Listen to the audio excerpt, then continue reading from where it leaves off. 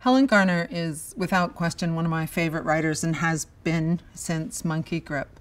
This new nonfiction book that she's just published, this House of Grief, is her account of watching the trial of the Farquharson trial, which is the story of a man who on Father's Day drove his 3 sons off the road and into a dam.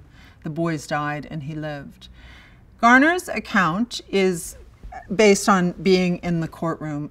She didn't speak with either of the families, and because Helen Garner's got such a fantastic intellect and such profound sympathy, she raises a lot of really difficult questions, not least of which is that not only she, but we all want him to be innocent, because we don't want to imagine that parents want to kill their children. I would always recommend anyone read anything by Helen Garner, but one of the great joys is also listening to her speak.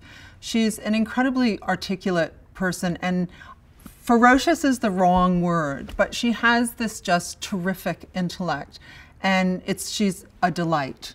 I'm so looking forward to seeing her in the garden.